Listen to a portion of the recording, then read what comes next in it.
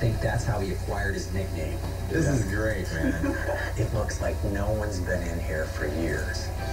All right, show us around. Yeah, don't hurt yourself. I won't. I'm excited about this space because these are the spaces that we dream about and are becoming very few and far between. This Woody's in incredible shape, man. This one's got kind of a cool look to it, this sedan here. In about 1955, I had a guy come in here, and he wanted to buy all these cars. He said, I'll give you $55,000 for them 8 pieces in there. That's a lot of money back then. Yeah. And I said, no, I don't think so. And my daddy said, you know, I think you got a brick short. I wasn't very smart in school, but I'd done a lot of thinking. And I seen what happened to other people, and I learned from their experiences. And years later, he said, you know, I think you made a good choice there. Because he saw everything in